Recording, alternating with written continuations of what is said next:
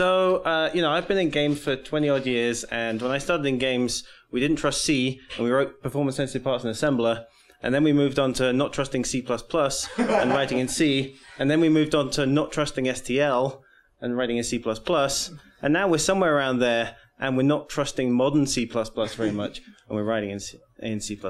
So, there's going to be nothing new in this for this crowd, but this is kind of like you might talk to people who are skeptical about modern C++, because this is a common kind of thing that people say. In fact, this is common about modern C++. People say this about things like unit tests, or or strong static types, or collaboration. These people still have a problem, which is that they have to hire C++ programmers, and today that means hiring modern C++ programmers. So here is my kind of standardized, guaranteed 7 features plus or minus 2 of modern C++ that you can adopt today piecemeal in a code base which isn't modern, which is still 9803, and nobody should complain about them. The first one, of course, is override. If you do nothing else, do this, tell people, because it finds real bugs. I found a 4-year-old bug in my code base because of this. Just as you touch code, just add override to your virtual function, then the compiler says, that doesn't override anything, and you're like, what? And then you hit git blame, and you're like, oh. It happens. All right, number 2, underlying types for enums. Brilliant. We all like enums. You don't have to do kind of bit width forcing values anymore. You can do forward declarations. This helps with serialization. There's nothing not to like. And it works on old style enums as well as new style scoped enums. I hope nobody has any complaints about that. This one, using over type def, it's 1 character fewer to type. I never, despite being a C++ programmer for nearly 20 years, I never found type def straightforward or readable.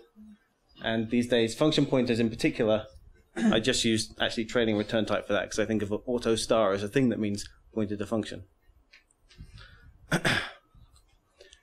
This is an interesting one, default memory initialization, because this, in a language that actually is fast becoming optimization required, this can improve debug performance, I've found. And if you go to those Godbot links, you'll see exactly how. But I don't have time in this lightning talk.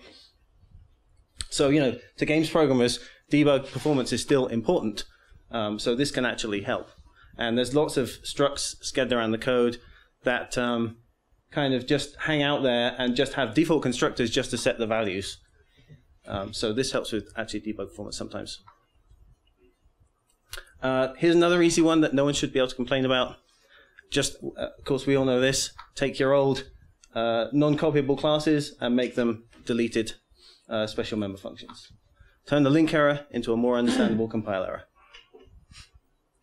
Number 6 is a very simple recipe. Many code bases that I've encountered have this length of define. X would actually better be an array there, or you'd be in trouble.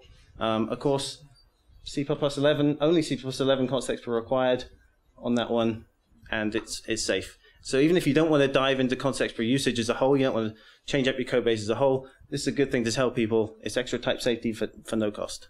So it's just a simple recipe they can apply. And number 7, explicit bool. So get rid of the safe bool idiom. Another great thing.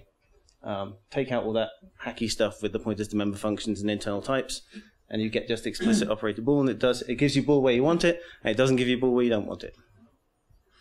So there's a plus or minus 2 here.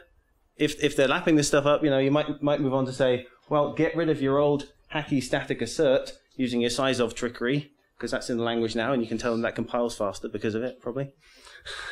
And it's certainly less code to maintain. And if they're really liking modern C++, then my number 1 thing is Chrono. This really improved code bases I've put it on.